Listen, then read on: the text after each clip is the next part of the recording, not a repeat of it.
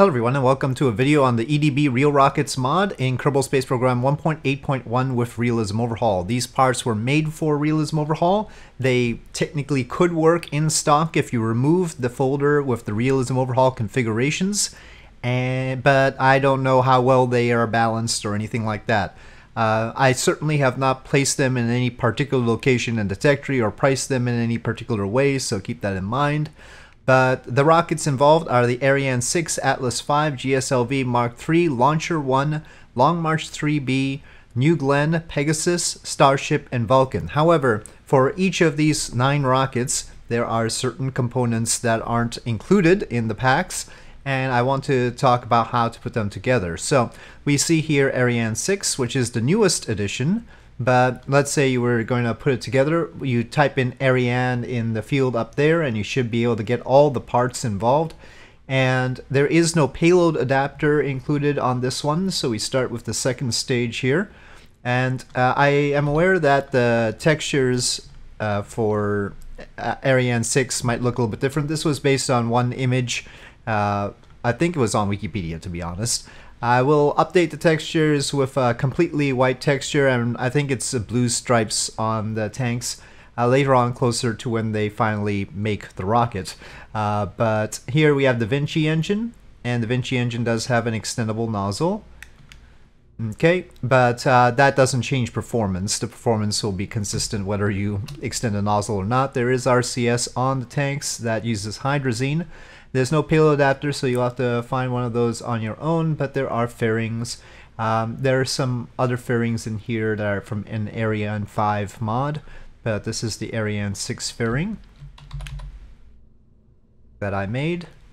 And then the first stage tank comes with a decoupler, the interstage, so it's not a separate part. And of course we want to rotate that.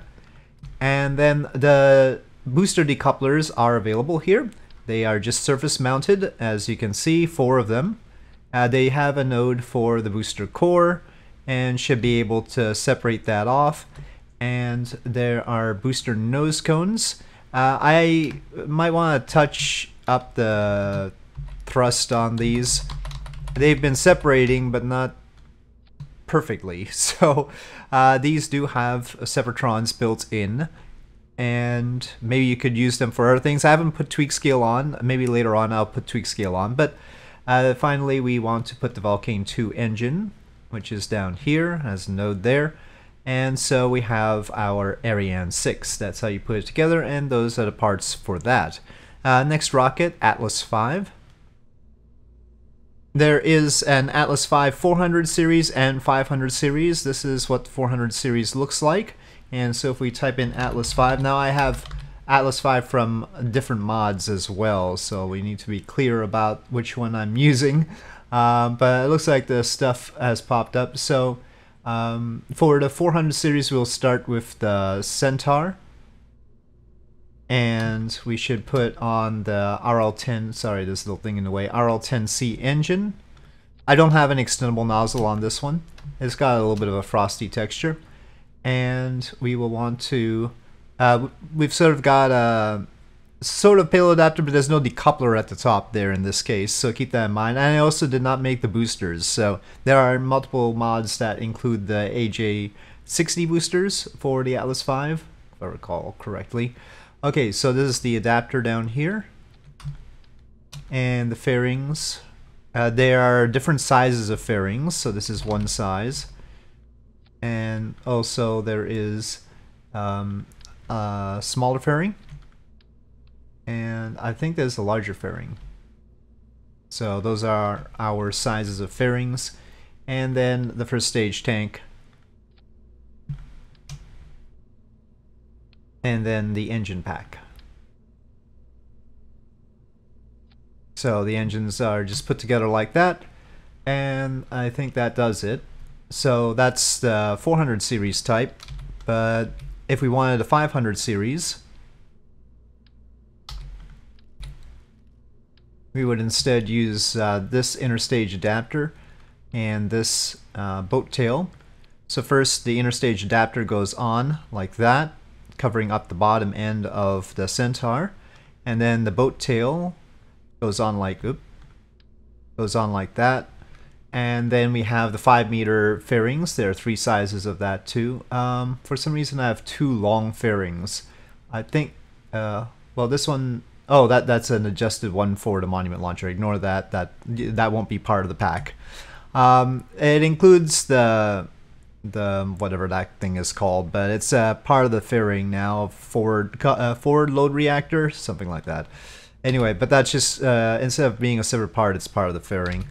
So yeah, and then the rest of the rocket is the same. So yep, you can put the fairings on like that. So that's the Atlas V. Next up, that's a relatively recent one. The next one is an older rocket, so it's not quite as and I think we can just type GSLV Mk. Actually, just GSLV should probably do it. So that'll bring up the parts, and yeah, a little bit older, so not quite as spiffy on the texturing. And the upper stage engine is the CE20 for the GSLV Mark III. Once again, the lower stage, the inner stage is built in, and actually all of this needs to be turned around, I think. I think the pipes are actually on the front end. I'll have to check that. But then we have the HP VE1 core engines, and there are 2 of them. So go like this, I think. Yeah, that's like that. Could do with some touch up on those. Now, among the things that I did not make for this, the payload adapter and the decouplers. So you're going to have to put your own decouplers, possibly your own separatrons. Ooh, 4 boosters, that could be very interesting, but no, it'll get in the way of these fairings. So that's what the boosters look like, but you'll need to put your own decouplers on. And we have payload fairings. And these are just sort of the standard size for GSLV, so they go like that, and they should decouple fine. Might have put the wrong icon for them though. So yep, that is the GSLV Mark III. Next up is one of my earliest efforts, so not very good, but your usage of this will probably be fairly rare. It's Launcher 1, and Launcher 1, these are very, very plain sort of textures. I mostly focus on putting the sort of decals, if you will. So we've got a payload adapter, which is just a little gray thing, and second stage tank. If Launcher 1 actually does stuff that's impressive, or gets something to orbit, maybe I'll update this a bit. Okay, so Newton 4 engine is just a simple sort of nozzle engine. It's just basically a nozzle that goes on there. And then we have the first stage decoupler, which goes on like that, and then the first stage tank with the Launcher 1 sort of thing, and then finally the Newton 3 engine. These are both kerosene oxygen stages, as you can see, and we have fins, though you'll have to do some rotation to get it right, and that's unavoidable because they have to be oriented a certain way in Unity to be brought in right. I think they're sort of like that, something like that. Okay, and then we have fairings. We do have fairings, and it's got the Virgin Orbit logo on that. So it's like that, and yeah, I think the payload adapter has a decoupler on it. Yes, it does. So that's all set. If you were to just launch it vertically like this without launching it on a plane, it's got plenty of delta V, so it can carry a payload. You could just, launch it like this if you want to. The payload capacity won't be quite as good as if you launched it with a 747 first, but there you are. Anyway, next up, Long March 3B. There's also an older one, so it's got fairly plain textures. This is a little bit more complicated to assemble. There's 3 stages.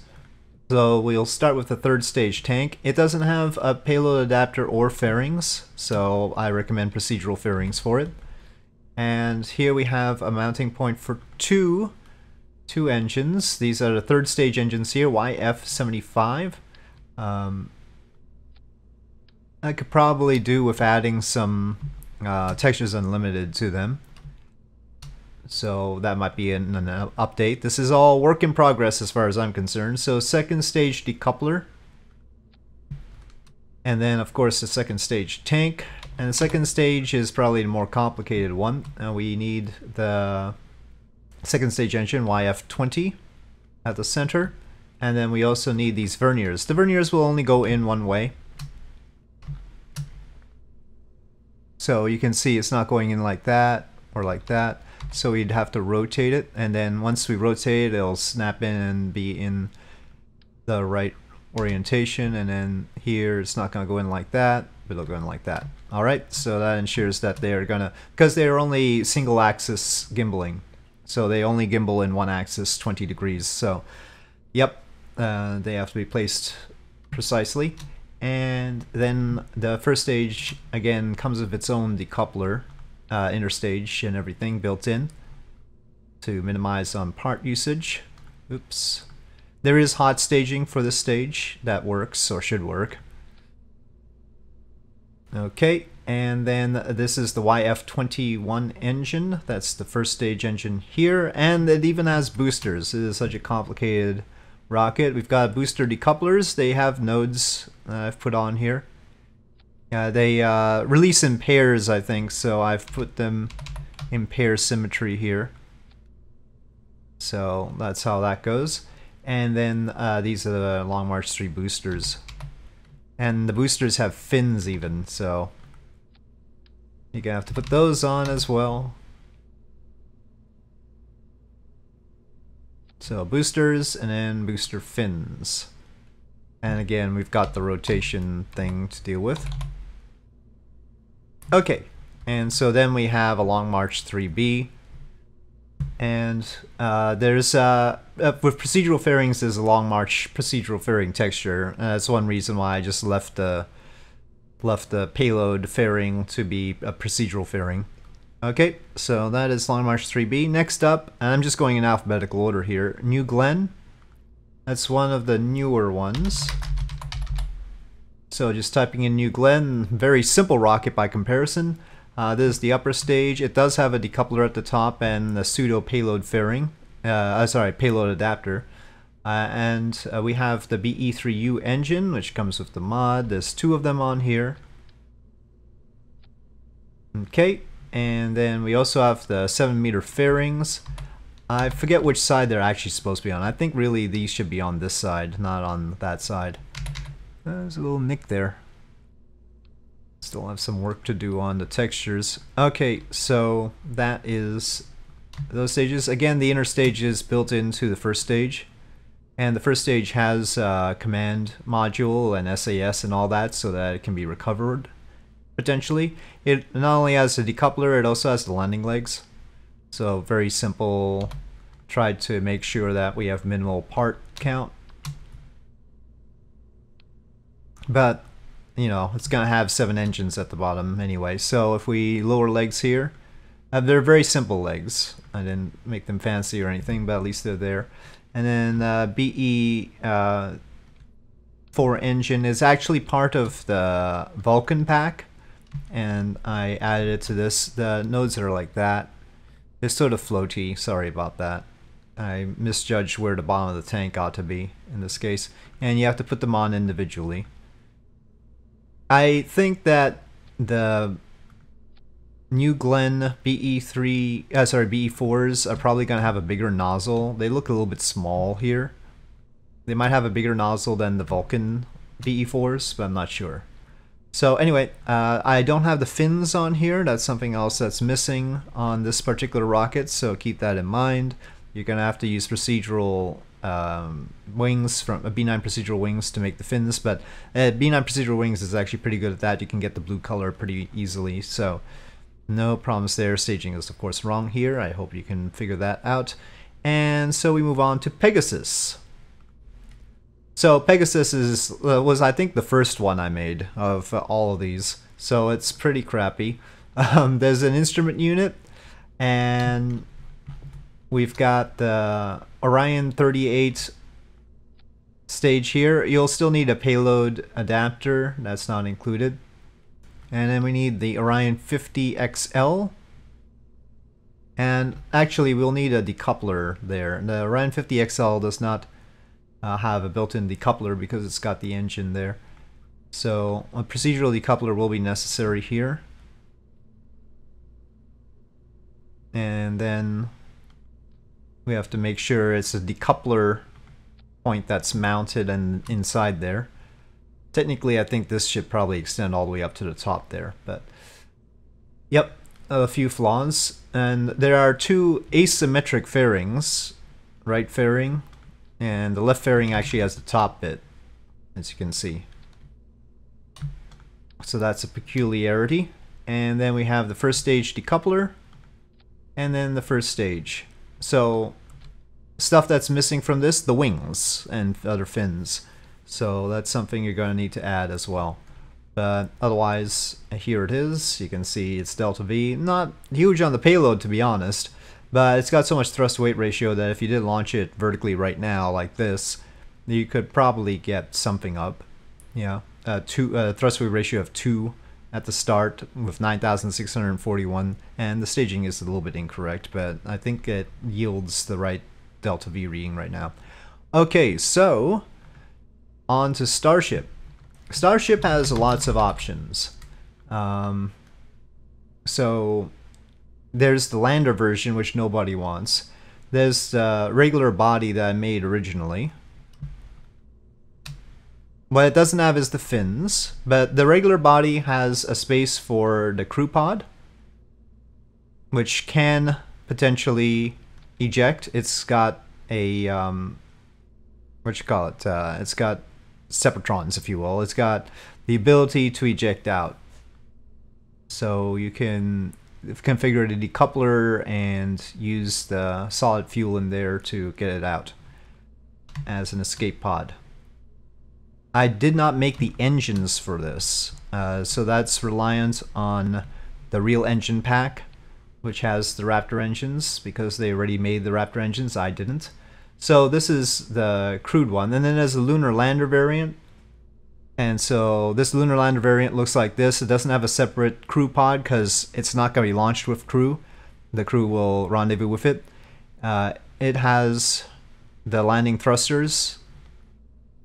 In addition, of course, you're going to have to put the regular Raptors on the bottom. It's got a built-in RCS. The other body also has built-in RCS. And instead of a hatch, it has this sort of elevator thing that doesn't totally work. So still working on that in theory, but I actually don't know how to fix it. I thought that what I did with that would work, and it didn't quite work out. It's complicated because you can't attach anything to animated part. So yeah, a little bit messy. Of course, there is super heavy. Oh, and other options instead of just this lander. There is also a cargo version. So cargo Starship is up here. So this is if you didn't want the crew pod. Sorry, I kept the crew pod texture, but there isn't actually a crew pod. It opens like this. It's not quite like the SpaceX one, but it'll certainly allow you to clear your payload out. So you'll have that area as payload area. This face does have a node on it for payload attachment. Okay, and then there's actually Starship tank alone. That's another thing. That's if you wanted to put a regular payload fairing on top. That is an option here. So you can just put your Raptor engines and use payload fairing. So again, no wings, no fins. That will have to be B9 procedural wings or such. And then Super Heavy. Again, I didn't add the engines. Super Heavy is just a bloody tank, basically. That's all I made. It has the control core in it, and it has the decoupler built in, and it has the fins, which have changed. But you'll have to put your own engines, so whatever engine count they want, you can change it to that. There are nodes at the bottom here, though, so if you, it depends on which arrangement, but you can see there are 37 nodes for an up to 37 engine count there. Good luck. There's no symmetry involved. And no grid fins, no thrusters at the top here. It's a simple dumb tank, basically. Okay, so that is Starship, basically. Those are the tanks that are involved. I don't know why there are all these other things pop up, but there we are. Well, I put Super instead. Okay, last rocket is Vulcan. That's not how you spell Vulcan. Vulcan. Okay, so the Vulcan rocket We have the Atlas, oh no, that's the Centaur stage, alright. Okay, well, this is a little bit complicated. So there's an option for the common Centaur, which is this one that we saw with the Atlas V. So if you use this and use this, you can use that with Vulcan by attaching this inner stage, and then that'll attach to the first stage tank of Vulcan, so you can use the regular Centaur with it. However, that's obviously not its intended use. The way it's supposed to be done is we've got a Centaur X here, and that will take 2 RL-10Cs. That's part of the Atlas V folder, so 2 of those. And then Centaur X inner stage, we can just rotate here. And then Vulcan short fairings. Probably they're actually on the other side. And the Vulcan first stage tank. And finally the BE-4 engines. So the BE-4 engines actually are in the... oh, there's a fairing thing. There's an engine mount, and then the BE-4 engines are in the Vulcan folder, even though they also go on the New Glenn. So that is what we have. I did not include the SRBs because other mods like have the Gem 63 XLs, so I decided that that was not necessary. So that is the Vulcan rocket. So those are our 9 rockets in this pack, and how to put them together. I hope that's clear. And oh, there's a decouple. That's not mine. So anyway, so hopefully people get use out of these. There's varying quality to them, obviously, because I basically learned how to model along the way. So, and I'm still improving on that. So I hope the quality is acceptable, but improvements will be made. If you have any suggestions or requests, you can feel free to make those. But anyway, with that, I'll say thank you for watching. I hope you enjoyed this video. If you did, please do press like. If you have any comments or suggestions, please leave them in the comment section below, and I'll see you next time.